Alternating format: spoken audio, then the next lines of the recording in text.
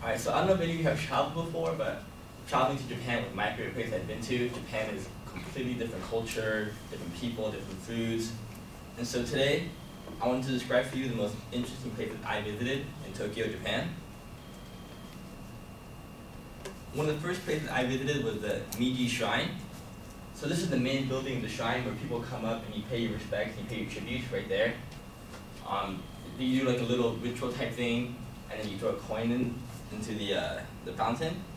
So this shrine is dedicated to Emperor Meiji and his wife Empress Shokin in 1920. It was destroyed during World War II, but it was rebuilt soon after just to make it look right alike. At the entrance of the Meiji Shrine stands the massive Torii Gate.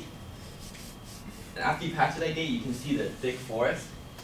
There are about 100,000 trees in the forest, and each tree was donated from different parts of Japan. And as you walk through the tree, through the gate in between the trees, the Meiji Shrine is in the middle of the city. And it's crazy because as you walk through it, you can't hear any more city life. It just sounds like you're in a forest in the middle of nowhere. So it's a pretty cool part.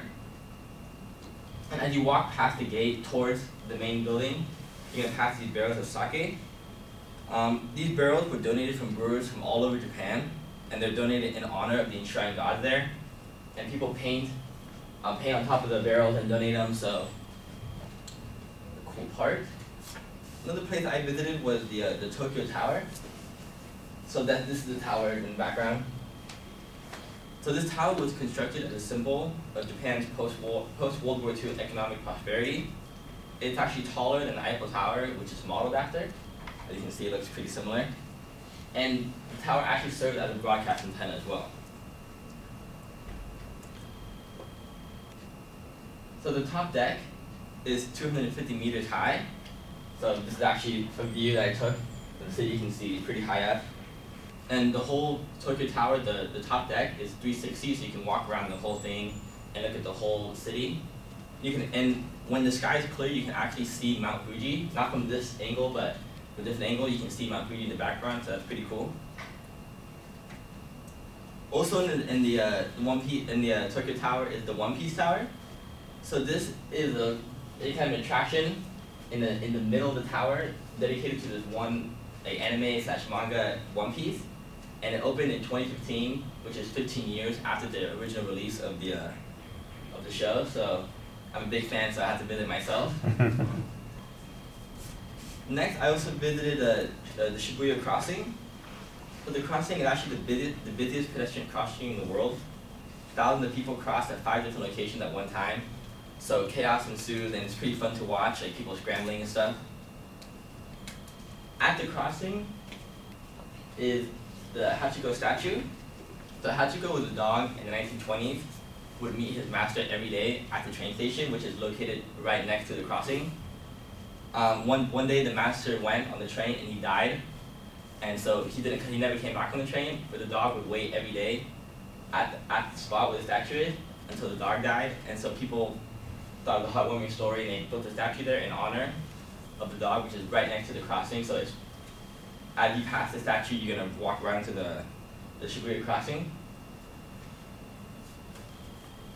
And I have a video here.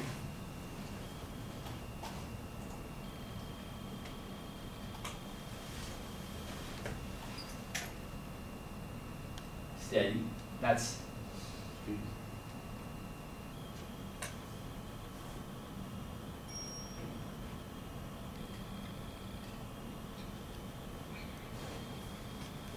So yeah, so that's what it is.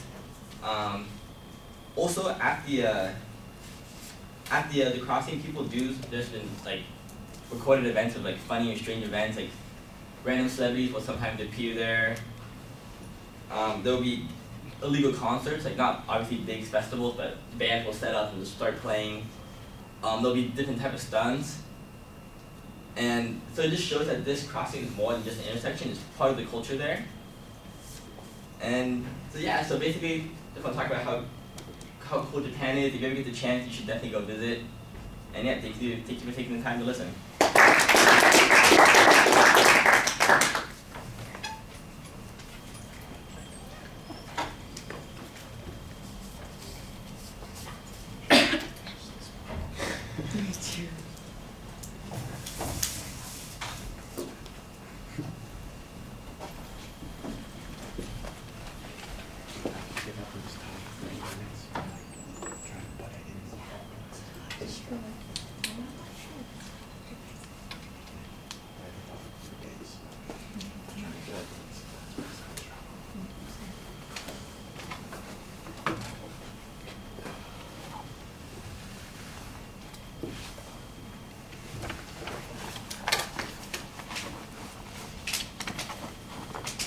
All right, Kayla, what did you think?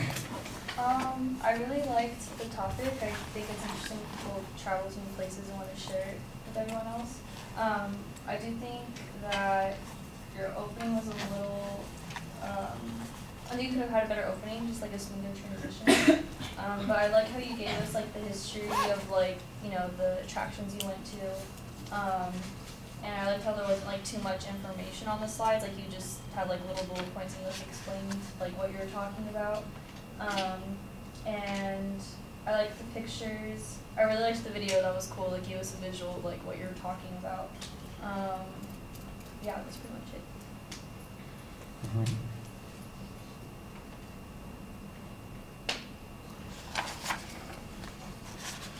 No, I'm going to agree with her about the introduction. Your attention device needs to be a little bit more elaborate and engaging, but you are very clear about what your purpose is.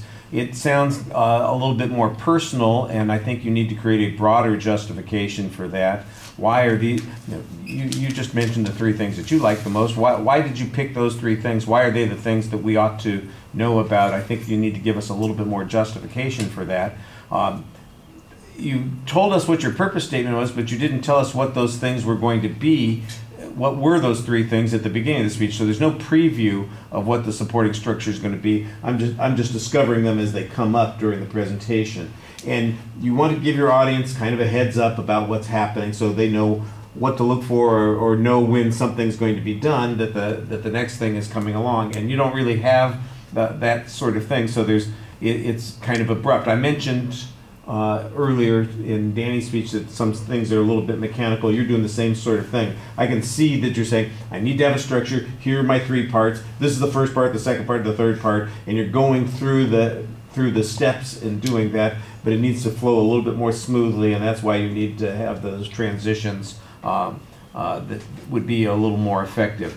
The supporting material, it's really dependent upon your knowledge here. You find a little bit of information, especially at the temple. I think that's where you got the most kind of information, historical information, context. I think you needed more of that on each of the points. The one crossing that you mentioned there at the end, I can see, I couldn't see at first. I didn't know what the hell you were talking about at first until the video showed up and said, I mean, you talk about Hakachi, I've heard that story, that sort of thing before. I'm going, but what is this place that you're talking about?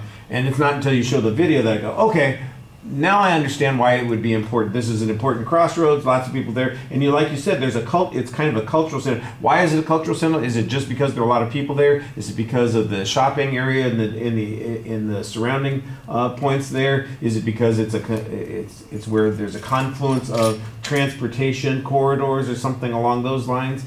I could use a little bit more context and information for it. It's not that what you're talking about is uninteresting. It is interesting. I'm just wondering, well, why is this the thing that we're looking at instead of a dozen other places where they might have similar kinds of things? There's probably a reason that there is there, and you need to get more of that into your presentation. I thought that I liked the video a lot. I just think it needed to come at the beginning of the section rather than at the end of the section. At the end of the section, it's like, okay, that kind of explains what's going on here. If it came at the beginning, then it would make more sense, and then the story about the dog could follow that pretty easily. I think I could have used one more picture of the forest. You know, once you got past the gates on that first one, you know, or the second one, I guess it was that you know. So you could say you were actually in the middle of a city of 20 million people, but you wouldn't know it because look around you, and here's the picture of the forest, and it's that kind of thing. I think it would give us more of a sense of what we're talking about. What we do is we look through the gate, and there's a bunch of trees on the other side of the gate, and I don't think that gives you the effect that you say exists when you were there. So what would do that? Maybe something on the inside a little bit more. I think you do a nice job speaking to the audience. You know what you want to say. You're talking to us about those things. You're engaged. You're interested in talking about it. That always comes across, and that's very helpful.